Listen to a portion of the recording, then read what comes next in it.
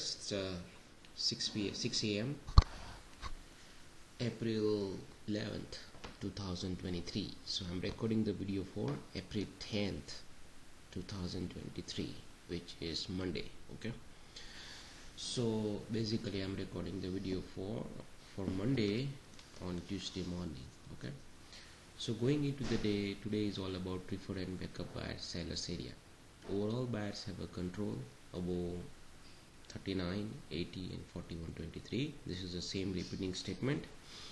NFP effects from Friday. Friday we had a holiday period, right? So market was closed. So really RTH players did not get to play out the NFP effect, right? So it is going to be reflected today, So I do not want to guess anything, and I will stay neutral today and pick up the direction after the opening price action. True buyers will not let the price goes below preferred buyers area. Equal to below that area, we are officially neutral, right? So here I am saying we'll stay neutral today, correct?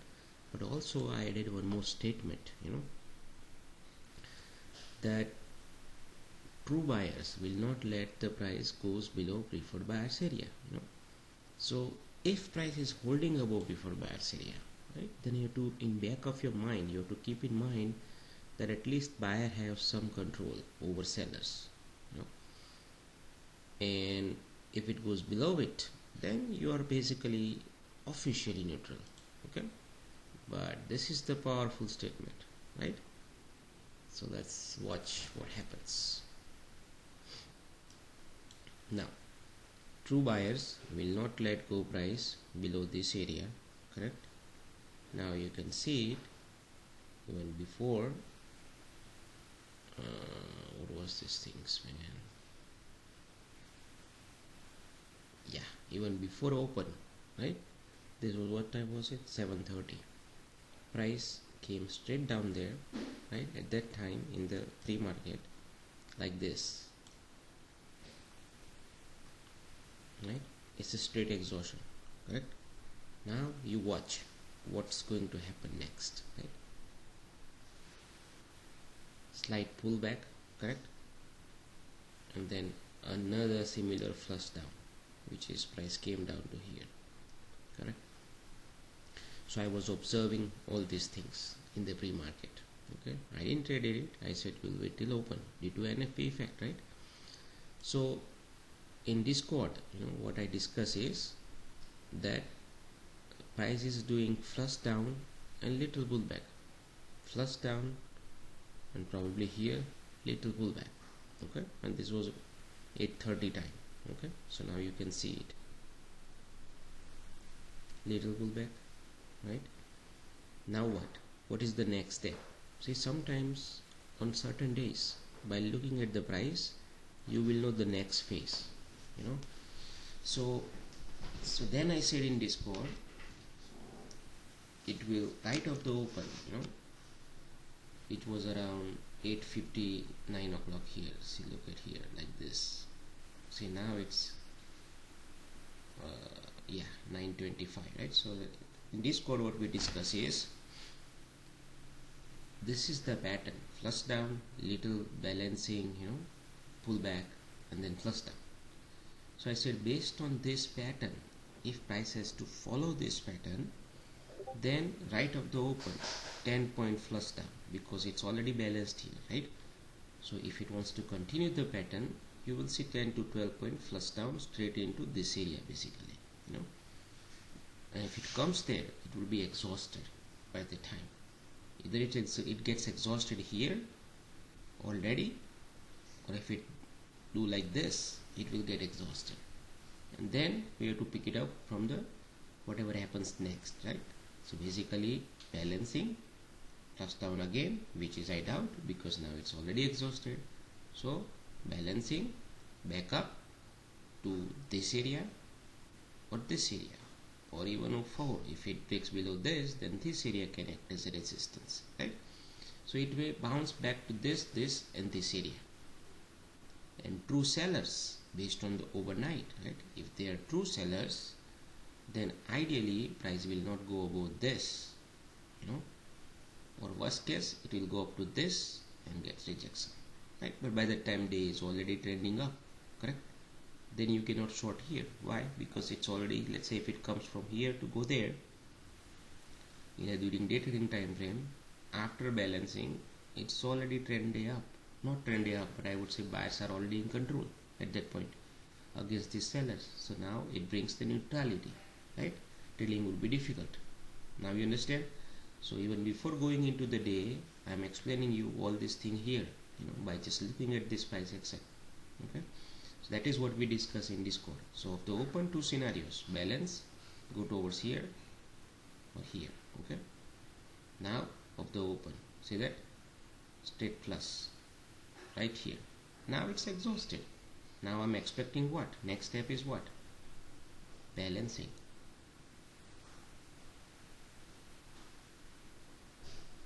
This is your balancing. So that, then what? Then due to this down move, this area and this area will act as a resistance. Once price goes above it, the day is screwed basically, because now both sides are active and price had a time to balance it and it's slowly doing stepping up. See that? Breakout, pull back, breakout, pull back. See that? So that was the issue, right? Now both parties are active at this point onwards pretty much, and that's where in Discord I said it's a screwed up day now. Sorry, not here, but right here, which is when in Q 10:35. That's where I said day is screwed up. That means both parties are active now officially, which is, I think, this time.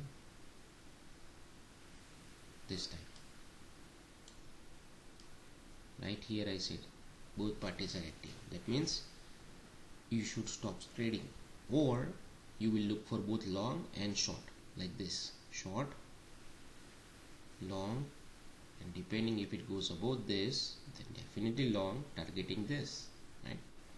Or even this. If it goes above it, target this, So that's how it is, step by step. So now let's see what happens next, right? So we open here, which is right here, right? That's a flush down. Now we know it wants to do balance if it has to continue this pattern and then go down, but then it's too much asking, right? So most likely it may balance, go down to here, right? Kind of a false breakdown and then go higher, possible, right? So I was looking for that scenario. Okay, so I shorted it here, which is at this point, right here, because I said in Discord 04, 06 or 8, 9, 11, 13 can become resistance. Okay, so that was my short. In NQ 20 was my short, and then it came down like this. So when it came down here like this, right, I saw hesitation here, right? In NQ was like ES was going towards the low almost. NQ was little bit higher, 997, 993. That is what I said in NQ. It's technically a support, so it's not here, but it was real time read. So then I realized that nowadays people do front run the zone, front run the levels to trap other parties, because think about it, people are waiting for this thing as a target, and what if price doesn't get there, but instead it reverses, they will be stopped out without any profit, right? So that is what is going on right now, in this market. So I build out here, 70% of it, and then rest 30% I held it and I built out it here. NQ I did the same thing, and that was, my trading was over at that point, and that's it. Then we watched it. Then I said if NQ goes above 20, then the day is screwed up. See, when it came down like this, I said it should go to 96, 98 in ES, and NQ 960, 937. At that point onwards, if it touches there, I have no clue what's going to happen next. If it would have touched it, and then price would have gone like this, I would have been like long, you know, but that thing did not happen, right? So it was unfinished business. That means price may reverse at any point during the day and come back there. So that's why long will be difficult after this. If price does not come back here and EA NQ goes above 13,020, which is this 19 level, then the day becomes screwed up day. That means both parties will be involved, and price may come here, may not, come back there tomorrow, and it will be like messy. So at this point, when NQ went above this, I said day is screwed up, I'm not going to trade now, right? So after this point onwards, I stopped trading. I was only watching it, Then during lunchtime, where I was outside working after 10:46, I was working outside in the gardening, because my trading was done here. So now this is after the fact, okay? This trade is after the fact, which I did not take it, but in Discord I said why this trade makes sense. So now both parties are active, right? So when both parties are active, you cannot go long aggressively higher up. Let's say, so now we missed this long, right? So now you cannot go long here. So only way you can do is what? Short at the top, right? Look for shorts until price pulls back, then you go long, because technically we are still below this area, right? So when price was going higher, I typed it, I was gardening it, but I was looking at my mobile in between the break. So I said here, if you look at it, see this momentum, upside, right? But then every upthrust has an equivalent downforce. See, this is not a healthy price action for either side, right? It was, you can say it's a pullback, right? But this was not a healthy price action, because you can't rely on this price action or this bias assuming that they will continue higher. Why? Because it was instant down move, right? Equivalent point almost, more than half. That is not a healthy move, right? So here also you can see it broke out, immediately down. Whoever took a breakout trade, they are gone. Here same thing, see that? Here same thing. So, and that's the nature of the price, So after this point onwards, see that it pulled back again broke out, right? Then again pulled back, again all this thing, and then it was slowly going higher and higher. During that time, if you look at this, momentum was giving up, see? So it was not like this complete, there was a shift in the momentum, see that, slowly. So you need a good eyes, to watch all these things, because now remember, you are looking for shorts in this one of this area, So now you look here. So this is where I said, good short here. So basically here, why? Because when price was going higher, this guy was giving up, and AD, which trended higher, it was flat. That means there was no momentum to push the price higher, So then here you can see it, minus 600 at this time, right around this. That was the sign. Sellers stepped in. Why? Because they sold it at the top. See that? So now this could be the potential location to look for short back to here or back to here. Okay. So when price was like this, then there was a follow through. See that? And look at the momentum now. Not even close to zero. See that? Lower. Then price again tried to went higher like this. And look at the momentum. See? And then again another flush down. See? Mini flush down. See that? Slight pullback. You short. That was your short right there. So in Q, this was a pink line. It's a powerful line, right? We always know that. So that was a short right here. Right? Now you target what? This area. 20. Right? So in ES, either this or this. Simple. Now, this is not a random target here. So when price was here, I came back from lunch for the lunch time, right? So here I said,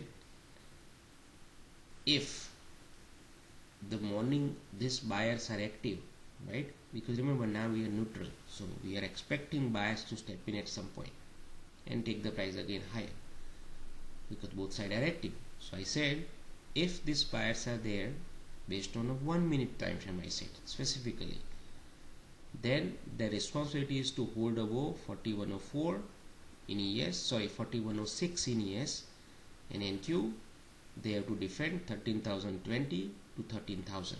Okay, at this time I said that at 12 o'clock.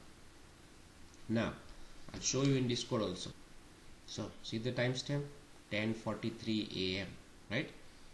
As I said it's a responsibility for 1 minute buyers to hold above 03 and 20 for NQ, right? Now here also 200, this one 4106 is the responsibility for 1 minute buyer in ES now to hold it, right? 06 and 20 03 at 10:46 I typed it, right? So this was around right here when I said screwed up day, right? So which is 10:46, and now you can see it here. It came back down after that, right? And it held it, correct? So now you know I typed it not after looking at this bounce, right? I typed it at here at 10:46 that this is a responsibility which is here. See that? It held it after that, right?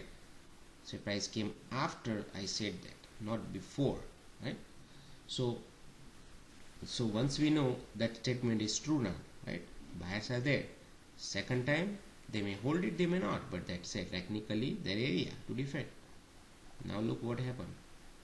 Here 06 was here, right? It sliced through it, correct? In 1 minute time frame, okay? Now here it did not slice through it. See? So it's like kind of a level divergence. It's a new concept, right? It's a level divergence. So you take profit here for this short, right? But you can't go long here because it's a second test, correct? So you have to be careful a little bit, no? So at this point, if you look at it, momentum was still down, right? This was downtrending now instead of flat. So you cannot go long here. Instead you watch, see what this buyer does, right? So which is this, right? 06. So when price slices through it, you watch, right? But now you cannot even short here. Similar the way you cannot go long here because you expect buyers to respond, right? It's a screwed up day. So you want to see an up move from this lower area, right? If the day is really screwed up. So when it came down here, right, and then it bounced, correct? Now mini bounce, so it may go down also further, who knows, right? So you have to wait. Then see here, it tried to turn this 06 into resistance. Then it came down, right? Then it came back up one time, second time, third time, then flush up, came down here, hold it. See, this is where you go long.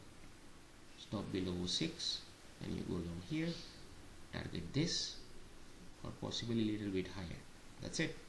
Same time you go long in NQ also, which is right around here.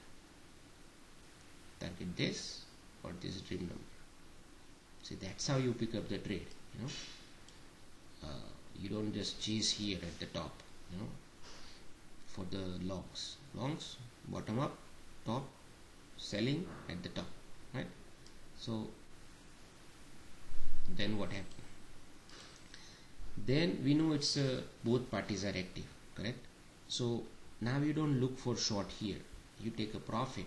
Same thing what we did here, right? For the short profit, long you can take a profit here, but you cannot short here. It's a second test, so you have to go for a fresher area, or by that time, what was the time? Almost 1 o'clock, right? 12:45. So now this first hour is over, right? And then it was halfway through the day. And if price goes above this, see, now it's a different concept you have to apply. Now yes, the day both parties will be acting, but if price, look at this size of this move. So you have to consider all these things. Look at the up move, very choppy, nasty move, right? Look at this down move, straight down. So that tells you the sellers are in control, okay, based on this move. Look at the amount of time it took to go up versus down. So if these guys are active fully, you do not want to even see price going above this area, ideally, correct? I'm just forgetting for now that it's a neutral screwed up day, but it did, correct? It did go higher. Then at least they should defend this, correct? But that doesn't mean I can short here, second test. I have to wait. Now look what happened. Do you see any balancing like this here? No, right? Price just sliced through like this. Now at this point, buyers are proving that they are in control, because not only look at the up move like this versus this. So this is a pure new set of buyers came in, right? And price came straight into preferred buyers area right here at that time. So remember I said if it comes up here earlier, right? Now day is kind of a trend up day, right? Or buyers are fully active. That means it will try to recover this area where it started all this move. At least try to go back here eventually. So at this point onwards, you should not be shorting it, but only look for long at pullback. And the way it moved fast, it may not even pull back. Even though if it pulls back here, you are lucky, right, into this area, So see these things. So now you can't chase it, because remember our idea is neutral day, screwed up day, right? We know buyers are there, but we cannot go long here and chase it. Same thing with NQ. NQ you can actually, because NQ tends to respond to dream number. So NQ you can go long here, at this area, dream number. But your profit potential is limited due to this resistances, So after that there is no really trade except this one that you can take. This one you can take right here because it was sizable pullback. So otherwise there is no other trade here. Even though price moved higher, there is no trade like this. See, it moved higher, right? But there is no trade here. It's a chasing thing, There was a case here to go long also, but price may come down like this also, all the way to here, and then go higher. See my point? So it looks good after the fact that hey, this was a good trade here, but it was not. Okay, and that'll be all for today. And I'll see you tomorrow.